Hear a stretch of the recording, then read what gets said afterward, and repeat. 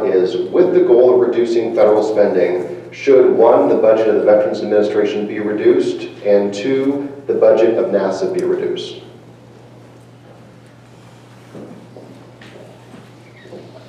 No and no. First off, with our veterans. When you have served and sacrificed for this country, we need to make absolutely certain that we are there for you when you come back.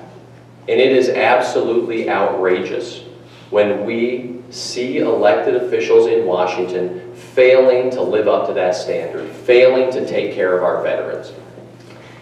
What I hate to see, and it's so frustrating, is when you go to a baseball game and they have a veteran stand up and everyone applauds, and they talk about how much they care about veterans, but then you look at how they vote in Washington and you see they're not actually living up to that standard. And so just a few months ago, we had Republicans in Congress who voted to cut the post-9/11 GI Bill. I think that's outrageous.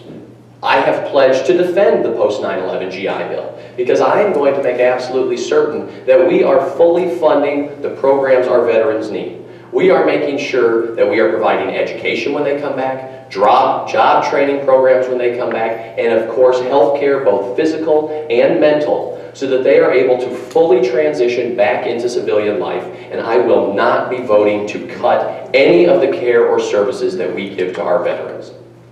With regards to NASA, no, I don't support cutting this. We have a NASA facility here in this district up in the Antelope Valley.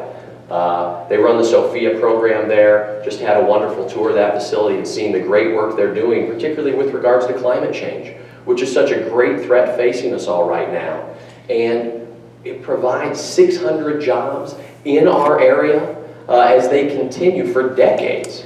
This facility has gotten funding, has spurred our economy, has conducted cutting-edge research in aeronautics to make sure that we continue building things here. We continue studying things here. We have such great weather and such great space in the 25th District for this cutting-edge research that we need to make sure we fund NASA and we fight to make sure that NASA funding comes home to us in the 25th District.